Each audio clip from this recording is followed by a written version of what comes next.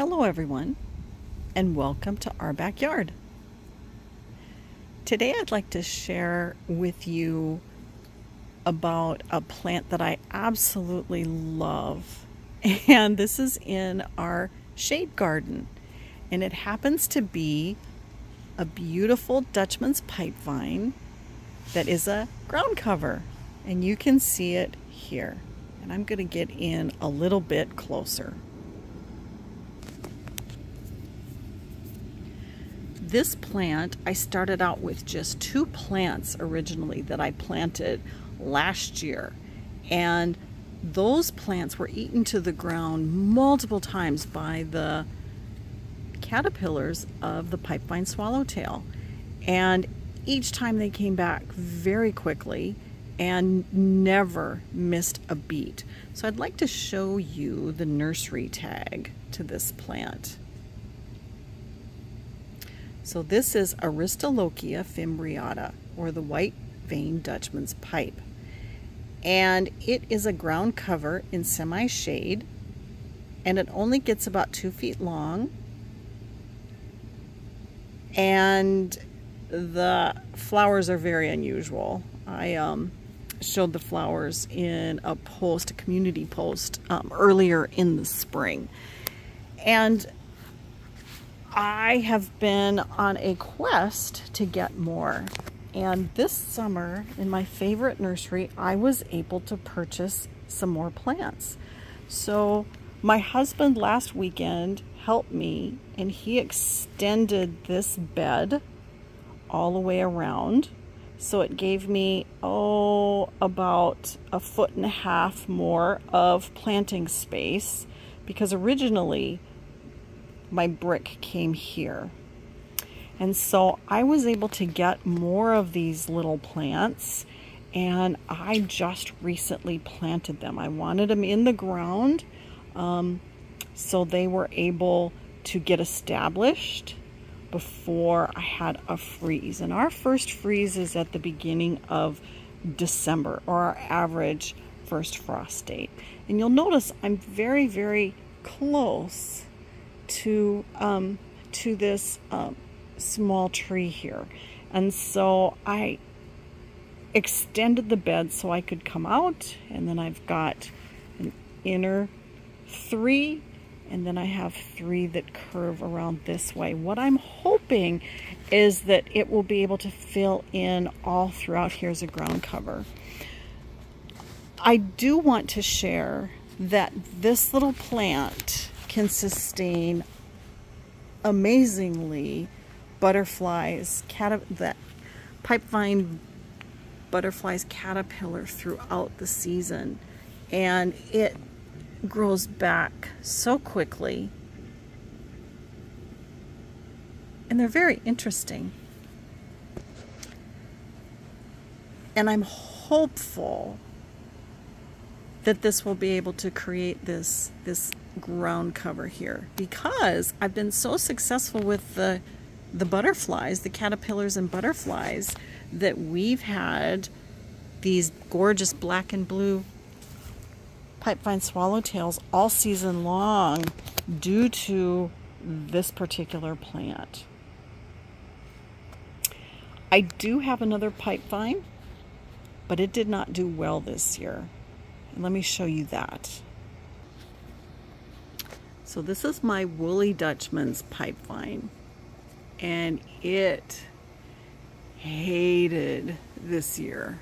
It did well throughout the spring and early summer, and then once we hit our 100-degree temperatures, it just shut down. I don't know if it's going to make it or not. I'm curious to see.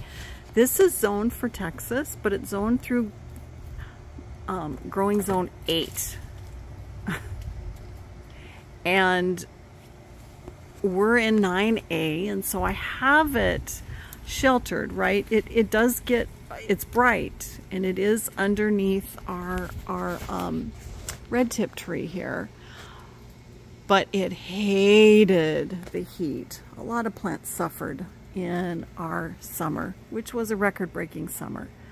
So this did not do well, and I only sustained caterpillars on it in the spring.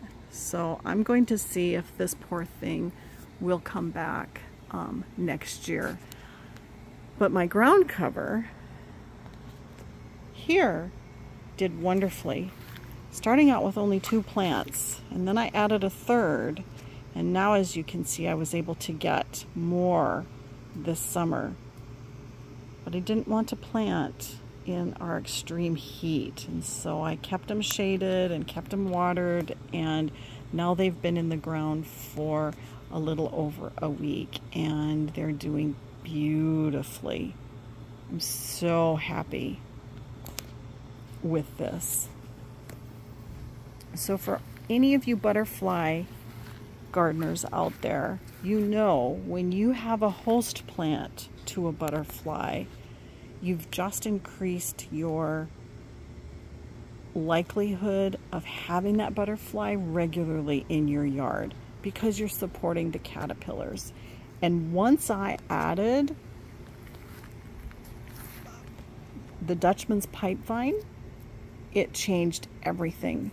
So from going from a visitor now and then in the yard, I went to regularly having the Pipevine Swallowtail in my yard regularly. And I'm so happy because I think it's such a beautiful, gorgeous butterfly. So I'll keep you posted on how this ground cover performs in this area. Awesome. If any of you have any questions, let me know. Or if any of you grow this particular pipevine, let me know. And one word of caution, sometimes you'll go into the nursery and you'll see the giant pipevine. That is actually poisonous to the Pipevine Swallowtail. The butterfly will lay eggs on it, but the caterpillars will not survive. And it's a gorgeous plant. But it does not sustain the Pipevine Swallowtail. So just be aware of that.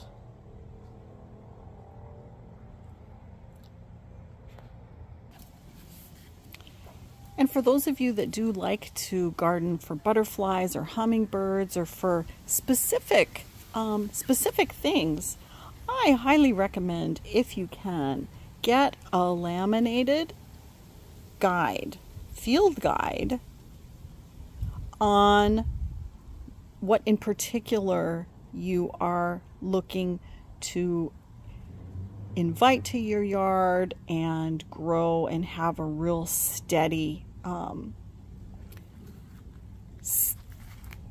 if you will, grouping of these caterpillars, bugs, plants, birds, whatever you're looking at. It really helps to have a field guide. And in particular for me, I have this laminated guide, which is called Butterflies of Southeast Texas and the Upper Texas Coast. And it has most of the common butterflies that we see in our yards here in the Houston area and south of Houston. And I wanted to share this with you because the Pipevine Swallowtail, I wish it showed the inside in this picture because it's just a beautiful blue. But notice the body, the abdomen, it's also blue. That's a way that you can tell the Pipevine Swallowtail. And you'll see that the host plant is pipevine in the genus of Aristolochia. In our area, it flies March through November. Gorgeous. The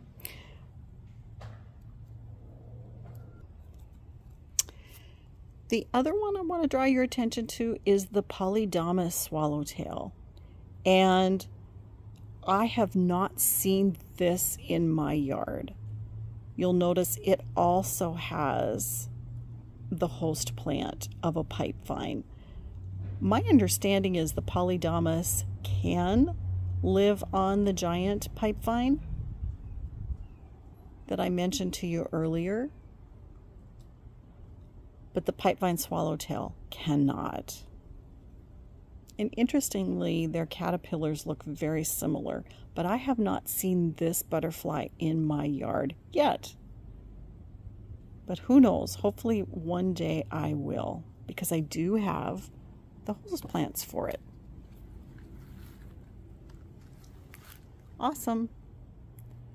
Well, thank you for joining me as I talked about my new ground cover area here that I'm pretty excited about, and I will be able to see next spring what my survival rate has been. Well, I hope you all have a wonderful day today, and I hope to see you again.